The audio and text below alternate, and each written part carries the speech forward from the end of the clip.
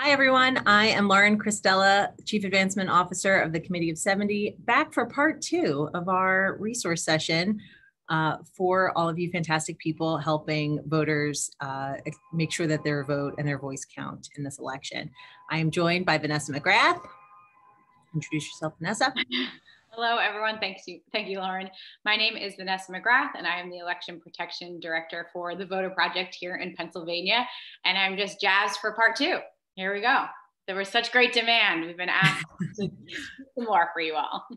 This time we're diving in on voter intimidation. Lots of election protection, voter intimidation questions, certainly a lot of panic-inducing, anxiety-producing news bits out there. So we're going to hopefully clear up as much as humanly possible for you.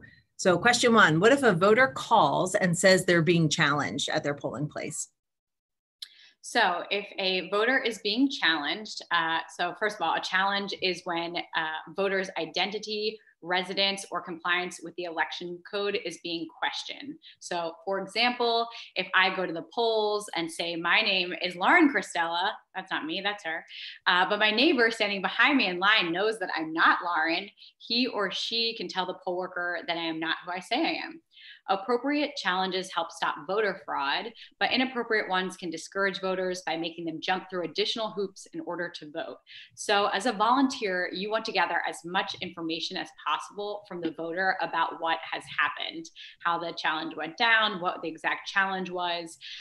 And even if the voter can't resolve the challenge at the polls, they are entitled to vote provisionally still. So they should ask for a provisional ballot, and they should still be permitted to vote at that polling location. When in doubt, provisional ballot. Right? Always ask for provisional, don't leave without voting. Okay, what is voter intimidation? Let's get back to basics. Yes, and I know a lot of folks are having anxiety, but we want to make sure that even if we are internally feeling that, we want to externally be exuding optimism and being positive and making sure folks feel secure about their voting experience. And a lot of people calling the hotline will probably be quite panicked or nervous. So to the extent we can calm and quell that anxiety, we should try to do so. So in terms of voter intimidation, it's any activity that threatens, harasses, or intimidates voters, including intending to have the effect of interfering with any voter's right to vote. Whether it occurs outside the polling place or inside the polling place, it is still illegal. So some examples that we've heard about are cars blocking polling place entrances so people can't get inside, people taking pictures or videotaping voters without their permission, or people telling voters that they should or should not vote. So those are some of the examples that we have seen thus far of voter intimidation. Okay, so what should voters do what should volunteers do if a voter calls and says that they are being intimidated or harassed at their polling place? So if you get a call from a voter saying that they feel like they're being subject to voter intimidation or that they are being harassed, the most important thing to do is to first ask them some questions and gather as much information that you're able to get so that you can determine whether or not this needs to be escalated. So the first thing you should do is ask the voter, what was the polling location where this occurred? So get the location. Did the alleged intimidation occur outside the polling location or inside? The more specifics you can get on this, the better. Ask them what time it happened, and also as much detail as you can about what exactly precisely happened. What did someone say? What did they do? And was this happening to any other voters in addition to the voter that's calling?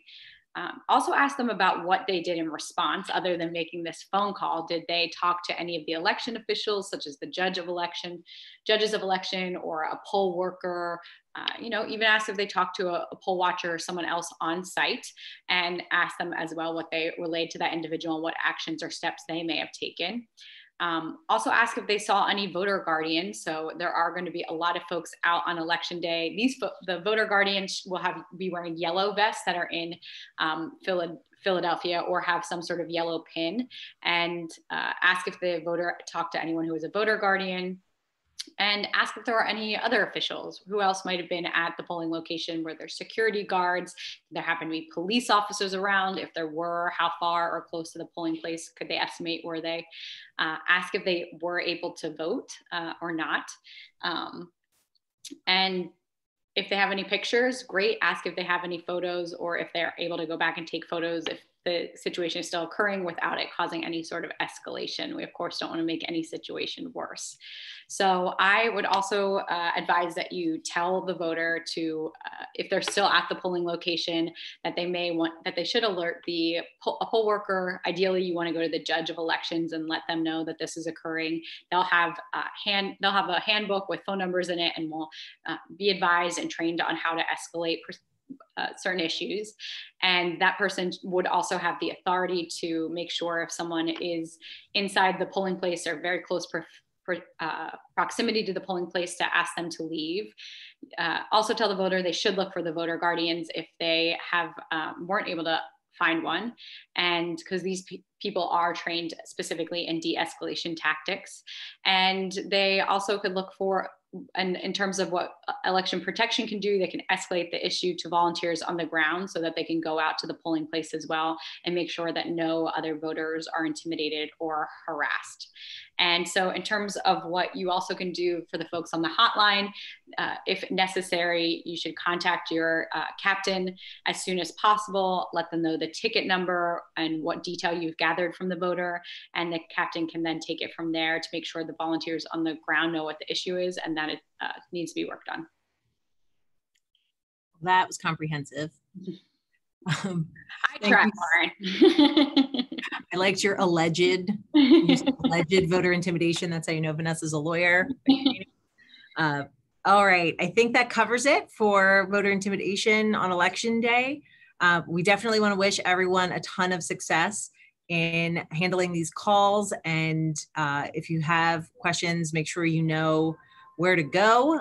There's lots of great resources, Committee of 70, the Voter Project, Common Cause, obviously, and your resources that have been provided to you. So thanks so much for your work and for volunteering, and happy Election Day. Thank you.